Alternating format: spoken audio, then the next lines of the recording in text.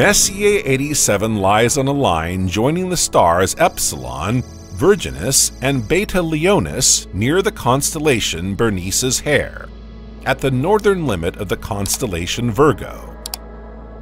The galaxy has an apparent magnitude of 9.59. A simple 6 centimeter or 2.4 inch diameter telescope can spot it, but its jet is difficult to observe without photographic aid, and will require a large diameter telescope and very good observing conditions. According to Hubble's classification, M87 is designated as an EOP galaxy.